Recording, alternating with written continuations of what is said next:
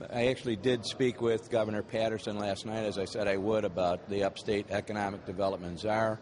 We had a brief conversation, and we agreed that we'd talk again today. But I did tell him, and I think he understands, that the people I represent, and I also feel very strongly that we have to have a single presence in upstate New York for economic development. And I'm deeply concerned that if we move this position to just one person and back down to New York City, that we are going to lose any representation, in fact, any interest we have in the governor's office.